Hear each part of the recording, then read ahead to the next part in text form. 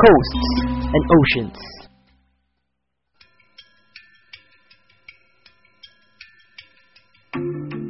People use water in a variety of ways.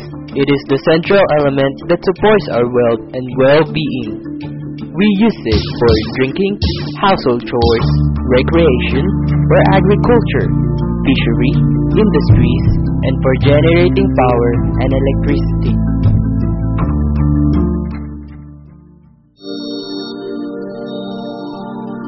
Water quality should be prioritized. It is necessary that the water is clean as it enters our body. We should be assured that the water we drink is safe, because if not, it will go against our health.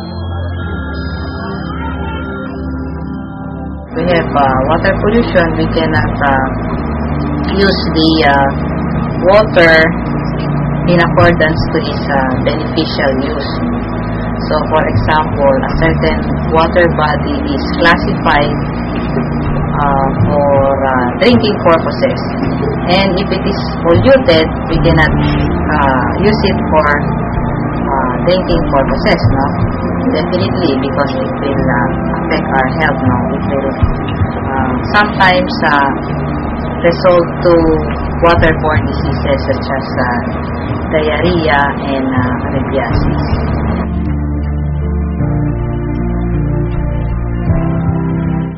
Data show that 58% of the groundwater supply intended for drinking are contaminated with coliform and indeed need treatment.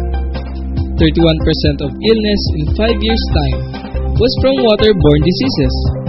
60% of the Filipino population build their homes along coastal areas where they discharge their untreated domestic and industrial wastewater instantly.